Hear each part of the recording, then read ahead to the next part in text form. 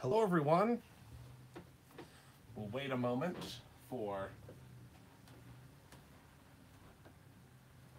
some folks to join in. And as you can see by the title, today we're going to be talking about surface sprays. Let me just move my little step stool out of the way. My step stool so I can get it, because the camera is mounted to the ceiling, which is high. So gotta get my little step stool. So hi everyone that's joining in. So I have my little spray vestibule here today, and we're gonna be doing some surface spraying, and I want to show you how it reacts with different things, the cool stuff you can do with it. Hello. And just some really fun different things that I think will be really exciting. So let me grab my surface sprays really quick off of the shelf. I have been using them often, so I need to grab mine that we can use to demo with today. I might have some doubles, but that's okay. So what is a surface spray? That's probably the number one question that we get all the time. The surface sprays are basically the formulation. It's the same, very similar formulation to our inks. So we have surface inks, and if you guys are familiar with the surface inks, basically what the surface inks do is they are permanent on almost everything. But you can watercolor with them. You can do all sorts of really fun, different things with them. So let me move some of this stuff off of my desk that I was working with earlier. I should have moved it all off before, but it's been a little crazy around these parts lately. Lots of stuff happening, lots of new products, lots of fun things. So basically, the surface sprays are a formulation that are very, very, very similar to our inks. Now, I will preface that and say that you don't want to take one of the re-inkers that we have for our surface inks and try to put them in water. It will not work. Believe me. It would have been much easier to do it that way and not create an entirely different formulation, but we did have to create an entirely different formulation to get these to work the way that I wanted them to. So what we're going to do is I'm just going to show you kind of how they work. So what I suggest is getting a little container like this. You can get it at Target, you can get it at Dollar Tree, just a little inexpensive container that you can use for spraying. You can see that I have used this one within an inch of its life for spraying. So I just want to show you kind of how these work. So a very important thing is if you get they are permanent. They are permanent. The cool thing about purchasing the surface sprays right now, and while supplies last, and I promise you I have lots of free gifts at this point. So if you do purchase the surface sprays right now, from now until probably a long time, because this is something that I want to include with all of the surface sprays that, you know, for at least the first, I'd say, couple of months, is a sample pack. So what does that mean? So you are going to receive with your surface sprays a sample pack of different materials that we suggest that you use with the surface sprays. And you can use the surface sprays on anything you want, obviously, but these are some things that we think they react really cool with, so that's why we want to give you a sample pack. So in the sample pack, you will receive a full-size jumbo media tag, and it will have listed on them what they are. So if you want to get more of them, you will be able to see what that is. So you'll get one jumbo media tag. You will get a white media tag that's just smaller. You can see how big this tag is in comparison to this one. And you will get a sheet of the gloss stock, okay? So I think these are very important for you to have, just for the simple fact that you can do really cool things with those items. So I decided that you needed to have them, so you will get them with your orders. So what I'm going to do is I'm going to go ahead and I'm going to grab just a piece of surface board. This is our surface board, that it's like a chipboard, kind of a loose chipboard. I'm just going to place it down here so that whenever I take this out of the spraying vestibule, so to speak, that I'll have a place to put it on when I'm drying it. So what we're going to do is we'll start with the jumbo media tag, and I'm just going to set it right inside there, okay? And let's use what colors? I'm in a springy mood, so let's start with some phone book. And you always want to shake it up from side to side. There is a little shaking ball inside that's included. And we're just going to add just a little bit of the phone book. Now let's do, how about a little bit of rouge? I think that'll be fun. So a little bit of rouge, and you just want to keep on shaking it up. The ball is in there. It just sometimes takes a little bit. Yes, it takes a little bit of time for that ball to start shaking up, but I promise it is in there. And now, oh, this is a brand new one. Let's not use the brand new one. Let's use this one. So now I'm going to spray this one. And again, just use, you know, as much as you would like. You don't have to use a ton. Oops, and I got some overspray there. That's okay. Just got to use some Squeaky Clean to wipe that up because it will be permanent there. And then I'm going to use some Wagon because that's a deep, dark, rich red. Okay, so now you'll see something happening almost immediately. And this is something that happens whatever, you don't have to do anything to make this happen. I want to add a little bit more foam book, I think. You'll see that it's starting to pill and starting to do some really, really cool stuff. So let me lift this out of the little chamber of spray. And can you see what's happening before I even start drying it? This happens naturally with our sprays. I haven't added anything to this tag. I haven't done anything to make it do that. It did it all on its own. So now I'm going to start drying it. And by drying it, you're going to see a little bit more of that pilling and a little bit more of those craters show up. Yes, chamber of spray. So I'm just going to go ahead and I'm going to start drying it. And you'll see we will get some more of that cratering and some more of that really cool it's really, really different. I mean, the sprays are so incredibly different. So I'm just going to go ahead and I'm going to press this down here so that I can get a little bit better of a grasp on it. And it's going to take a moment to dry, but it doesn't really, I mean, really doesn't take that. It doesn't take too long. It's just that I am impatient. So you can, you know, dry it, you know, with your heat gun. You can wait for it to dry. It's completely up to you. I generally use my heat gun just simply because, again, I'm impatient. But now you'll be able to see here exactly what I mean. So look at how cool and how funky and fun that is. Okay? And it's dripping a little bit because I put a lot of surface spray on here, which is okay. That's a good thing. Use as much surface spray as you want. I'm just going to drag that across there. Use as much surface spray as you want, but look at how cool that turns out, okay? So I'm going to set this one to the side, and now I'm going to do our smaller tag. So let me find a home for the ones that I want to dry, because I use, and I'll show you a couple of, a quick example here. So this is, these are some tags that we did earlier, and you'll see they dry completely permanently. Like I'm gonna take my finger with some water, and you'll see they don't move. So these are two that I did previously, and just, I mean, you guys, I can't get over that. And they're completely permanent. I could dip this in water and it's not going anywhere, okay? And then this is a large tag that I did, that I cut some stars into, that again, you know, the sky's really the limit here with what you can do. And I put a little bit of rainbow foil behind that, so you'll see that in a later project. And then this is what it looks like on the gloss stock. So I did a little bit of embossing on that one, and a little bit, yes, they do come out shiny. So let's go ahead and do the gloss stock real quick, and then we'll do the small tag. So I'm gonna put my gloss stock in there, and our gloss stock, I want you guys to know, are very, very, it's very thick. You hear that? And you'll know that which side is the glossy side, because there's one side that's very shiny and one side that's very dull, okay?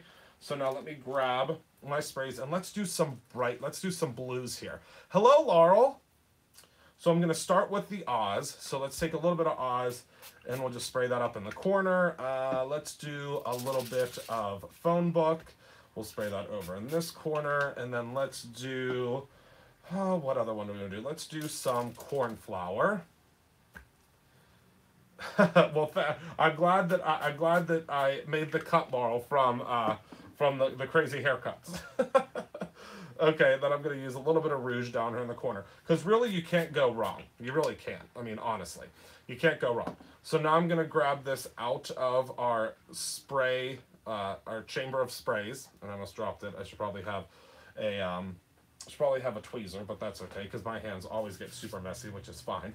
And now I'm going to go ahead and I'm going to dry this one. So again, this will dry completely on its own. You do not have to dry it. You don't have to dry it. It'll dry completely on its own, but I just am impatient. So I'm gonna go in and I'm gonna, do some drying.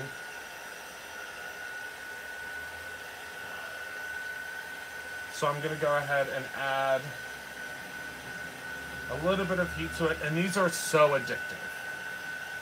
Exactly. Everyone will use their heat tool. The first paper that I worked on is the large media tag. The second paper that I'm working on here is our gloss stock.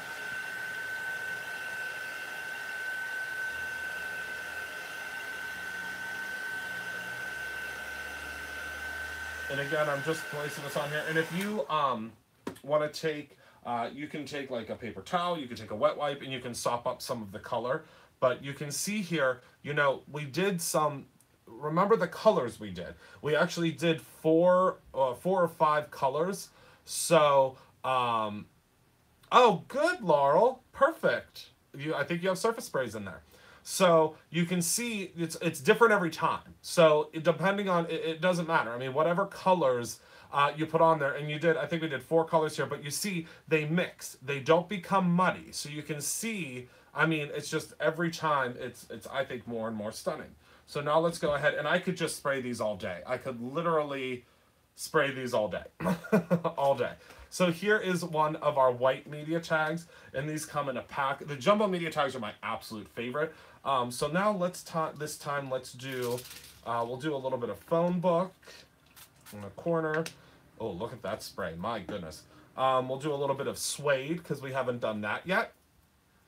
The suede is like a beautiful kind of brownish gold color. And then let's do some Jurassic, because we haven't done Jurassic yet, which is a beautiful, beautiful green. And again, every time, it's a little bit different. So I'm going to grab this guy out of here, put him on my little piece of surface board there. And I'm going to go ahead and I'm going to start drawing him. And you'll notice that right away, yeah, there's no mud. Yes, the little cratering is what happens, and it's it all happens because of the formulation of the sprays. And my favorite part, although I do not have an example of one here, they are completely permanent on ceramic. Oh, there you go, Laurel. I was turned around looking for looking for my ceramic tile, and you beat me to it. Yes, they are permanent on ceramic. Yes, you sure can. Just make sure it's heat set. Correct. No, you don't have to sprinkle any water to get this effect. It does it automatically. So I'm going to go ahead and just tap that off, and look at that one. Every time you get, and I believe it's called in ceramics, I think it's called Raku firing, and that's the way that it comes out. But then hand wash should be put on a mug. You can, yeah. We've actually put, and Heather's bringing in my shadow box, so I'll show you this real quick so she can take it back. So this is my shadow box that we did when we first launched the sprays. And it looks like these are actually mixed up. Did something fall down? I'll have to fix these. Okay, so they're not in the right place. But regardless, those are the ceramic tiles. So this is a shadow box that sits on my shelf of them. And again, I'm going to have to fix them because they're out of place. But these are the ceramic tiles. And they do not move. They do not shift. They are absolutely perfect every time. That's it. Raku fired pottery. Perfect. And I'll fix those later. Yeah. We might have to plug in a hot glue gun. Okay, so that is what they look like on the tiles. So now what we can do is I will show you just very quickly what they look like on just regular everyday paper. So regular everyday paper, they are going to have the same. They're going to have the same look and feel of. Hold on, let me grab some of our white cardstock. So they are going to do different things on different papers. So it's all going to depend on what you're doing with the paper. So I'm going to grab a little bit of Oz here. And let me grab a little bit of the, this is the phone book. How about a little bit of suede?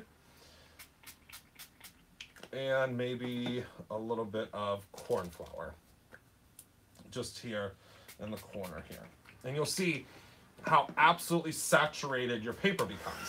So I'm gonna go ahead and I'm just gonna heat set this. There are 8 colors currently. But once you heat set this, you can see you just get beautiful, beautiful saturation of color. Yep, there are 8. Okay, so you can do this any way you would like. So you can see that you can saturate the paper, but the thing that I'm most excited about, and I will show you this on let's do it on this piece of surface board here. So you may have had different sprays in the past, and the problem with sprays that we've had in the past, and I don't believe I have any of my old sprays anywhere around here, but that's okay, because they were a spray I did previously. Nope, not those ones. Those have the correct. I don't know where they are. Hold on. Let me try to go into my. Oh nope, those aren't sprays. Hold on, guys. I think I know where they are. I know they're in one of these bins. Oh, here we go. So this is a spray. This is just a standard spray that you would see out there on the market. I am not going to show you whose spray it is, but you'll see when I spray this, see how there's a haloing that happens? Do you see that? Actually, hold on. Let me get another white piece of paper so I can demo this correctly. And I'm hiding whose spray this is. Because I don't want you to know whose spray this is. But you'll see here that if I spray it, do you see how that's spraying? Do you see that? What the heck is that? Do you see how that's spraying? What is that? I don't know. But do you see how that's spraying? Because this is how I want to show you a compare and contrast. So do you see how that's spraying? Okay. So now let me show you how mine spray. So we have a special nozzle that's on ours. And the way ours spray is, so let me grab, just to be fair, I'll grab the same color. Do you see that spray? You guys. I'll do it again. But do you see that spray? Perfect circle every time. And it's the way that we've done the actual nozzle so that every time you get a perfect spray without a halo. The halo was the biggest problem that I had, and I could do this all day long. Perfect spray every time. Perfect spray every time. Okay? And look how cool that would be for a background. Like what, fireworks or something? But look at how cool, and this is just regular everyday paper. So this is just regular everyday paper. Hi, Kathy. Regular everyday paper. So now I'm going to show you again. Let me turn this one over, and we'll use, I have never cleaned the sprayer. Never. You can, if you'd like to, but I have never cleaned the sprayers, and we've been using them since July. Last July. Since last July. So let me show you again this one. I'm not going to tell you whose spray this is. Look at that. What is that? I mean, and this is all the sprays that I have from this manufacturer. I mean, if you're into this type of splotchy kind of spraying, that's fine. By all means, you know, spray on, girlfriend. But the reason that I wanted and worked so hard on our nozzle is so that every time you wouldn't get that haloing. So here's Jurassic. Perfect spray. Here is Phone Book. Perfect spray. Here is, and again, it's not different for each one. It's this patented nozzle that we have that gives you a perfect round spray every single time. And I wanted to do all the colors. I don't know if I'll have time to do all of them, but I wanted you to be able to see that it's not a one-trick pony. It's not just one spray that does this. It's all of the sprays. So look at how pretty. Those aren't, well, let's do all the colors now that we're on it. So what one did I miss? I missed Sidewalk. Rouge. And, no, Rouge is right there. Oh, and Suede. So every time you get that perfect spray. And there you go. Those are all 8 colors. And we picked colors that are within the spectrum of the rainbow. So you would have a little bit of every color. And look at how cool. Every time. Can you make an awesome opaque? I will say to check back with me in about a month. Because we are working on it. We are working on it. Yes, you get, no cookie cutter patterns. It's different every single time. And you can spray it through stencils, you can spray it, I mean, you can do so many things. And you can see how it does, I mean, it even looks so cool on paper. I mean, imagine what you could do with this. So remember, this was the other spray, and look at how that sprays. Nope, no, no, no. And this is how ours spray, in a perfect circle with no haloing every time. Okay, so I'm gonna head off of here, and I'm going to head over to Periscope. So if you guys, if I spray on tile, am I just, yep, that's all you're doing.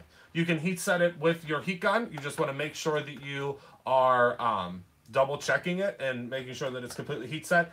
But we actually got a, it will not stain stencils as long as you take it off quickly, if that makes sense. I always have another little vestibule, as I'm calling it, that has water in it, so I'll drop it in there. But I can show you real quick with one of our stencils.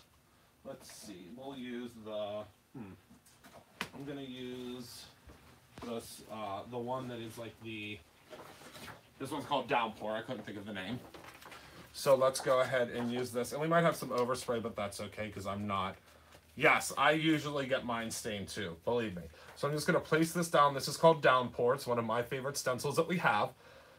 And I'm gonna take Oz as the first one. And you wanna get messy. Get messy. Get as messy as you can. Then I'm gonna use a little bit of corn flour. And we're just gonna tap it with the corn flour, because then you'll get just like kind of like that airbrush look. And then I'm gonna lift this off, and look at how cool that is underneath of there. And then you can actually take this, move this piece of paper out of the way, take this guy, place it on top of here, smush it down a little bit, press it, press it, press it, press it. It's gonna get a little messy, but that's okay. Lift it up, and then you'll have a really cool print underneath.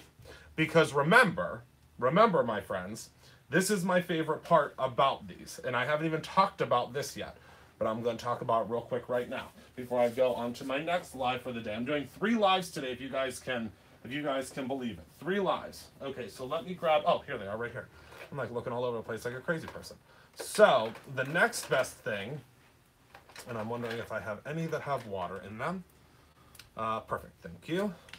And then do I have a palette anywhere? Over here. Okay. So the next best thing about these is, you know, I've told you all the great things. They're permanent. They have a great, they don't have the halo. They work very, very well. But what I didn't mention to you guys yet is that you can actually watercolor with them.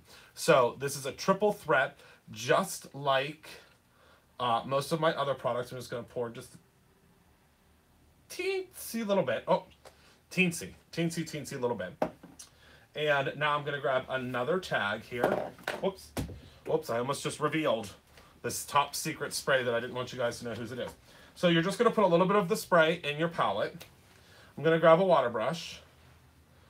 I'm going to pick up some of this, and I'm going to go ahead and I'm going to watercolor with it.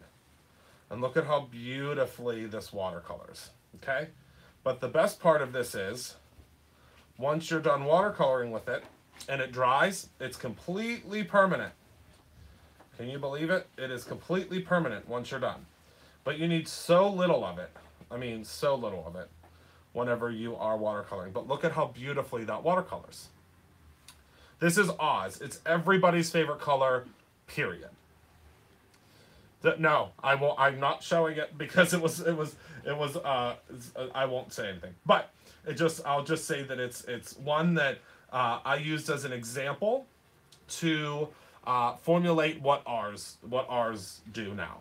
So yeah, so you can take your tags. Let me grab oh well, this is another one, cool one too. So now you know you were never able to watercolor on glossy paper before, because you wouldn't be able to do this with alcohol ink, because alcohol ink and water don't mix.